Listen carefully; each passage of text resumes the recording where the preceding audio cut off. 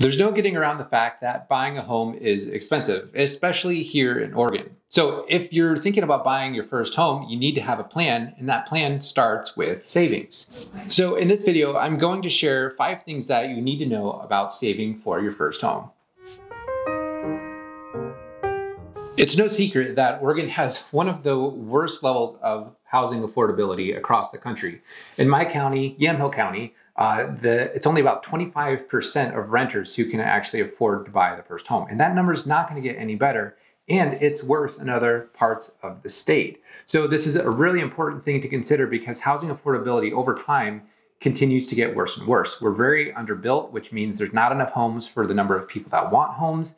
And it's getting tougher and tougher for people to get into the first home. So if you feel like I have a sense of urgency, it's because I do. I know so many people personally who have waited to buy a home and now can't. They may never be able to buy a home, which to me is really sad, and I don't want that to happen to you. So if you're thinking of buying a home, you need to start right now with a savings plan, and that's what I'm going to show you in this video.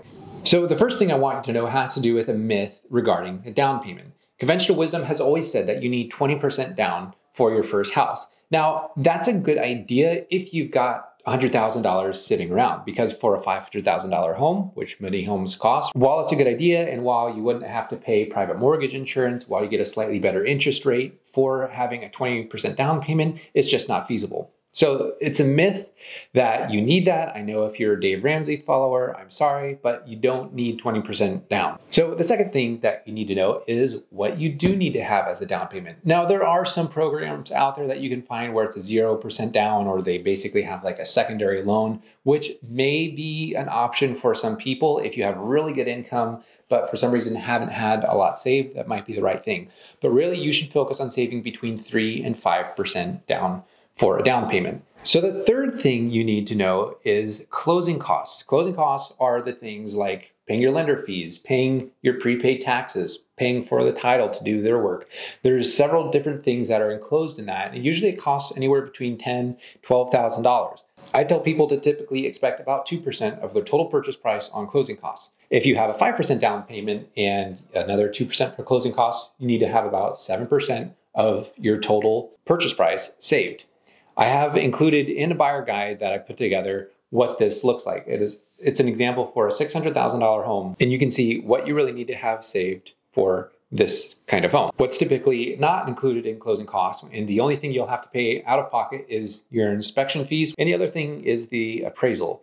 Now, the appraisal cost, which I'll also cover in another video and is covered in the guide, that can either be paid out of pocket or as a part of closing costs, depending on how your lender structures it. Well, those two things are about $1,500 to $1,800 for both of those put together. The fourth thing I want you to know is something that most people don't know about, and it's kind of tricky to use, but if you can make it work, it can make sense. And this is a first-time homebuyer savings account. So this is something that in Oregon, you can save up to $10,000 and put it in a tax-free account.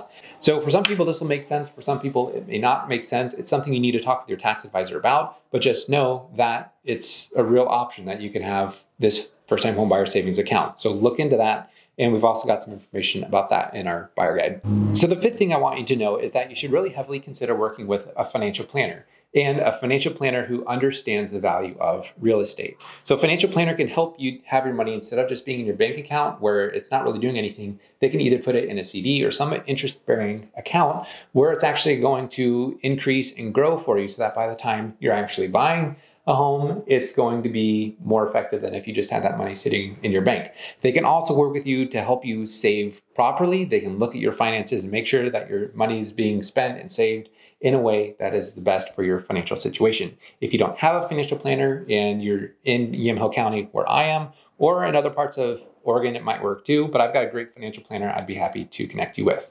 So those are the 5 things that you really need to know about saving up for your first home. If you enjoyed this video, you can subscribe. Obviously, you know how to do that. Or if you like the video, click the like button or leave a comment letting me know what you liked about it. I'm going to have several more videos coming out about this. In addition, if you want more concise versions of these videos, I have this free buyer guide that I am pretty excited about. We've had it for a while, but I'm just now starting to really tell people about it because people continually say, wow, this is actually really valuable. You should tell people about it. So that's what I'm doing. You can find that in the link in the description below.